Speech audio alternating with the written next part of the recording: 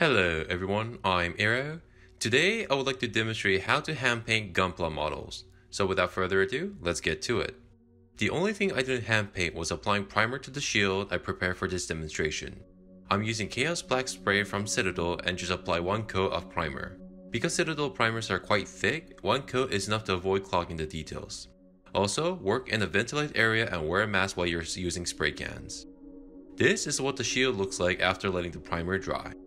Next, I prepare a few things for hand painting. A cup filled with clean water, a wet palette, a clean paper towel, and paints to use. For this demonstration, I will use 4 water-based acrylic paints to base coat the model. I also prepare some brushes to apply the paints. First, give the paint pot a good shake, which is a lie since in my case I use paint mixer to thoroughly stir the paint. Using a big brush, I grab some paint from the pot and put them onto the palette.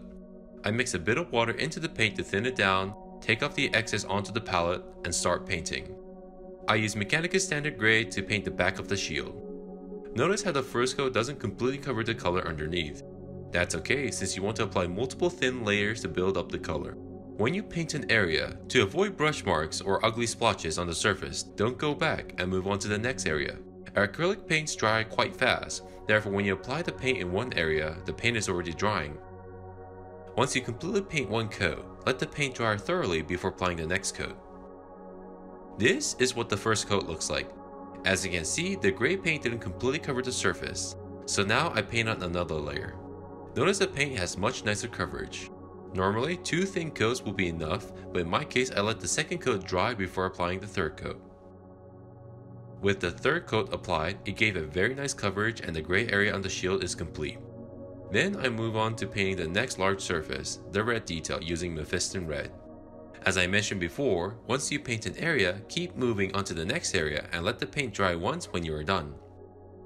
After a few coats, the red is done and this is what it looks like. Then I move on to paint the white detail using Corax white, and I also base coat the cross in white. Once I painted the white details, then I painted the yellow detail using Yriel yellow. Yellow is a difficult color since most yellow paints are quite transparent. Therefore, applying the base coat in white would make it easier to paint yellow. Furthermore, be extra patient when you paint on this color since mistakes are easier to see. With all the colors are applied, I go back to tidy up any mistakes I've made. Of course, I also apply a few coats of paint to fix the mistakes.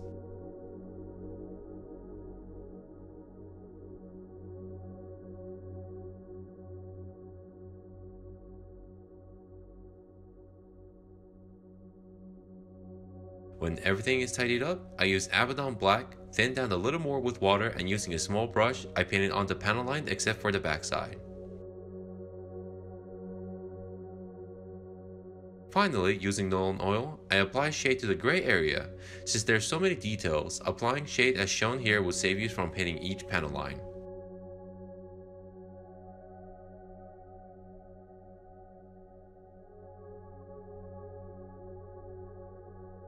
With all that done, the shield is fully painted. Whenever you hand paint, be very patient and let the paint dry thoroughly before applying another layer to get a nice coverage. Don't forget to thin down your paints with water to avoid brush marks. That is all for this demonstration. If you found this demonstration helpful, then leave a like, and if you have any thoughts, comments, or feedback, then leave them in the comment section below. This was I.R.O, and thank you for watching.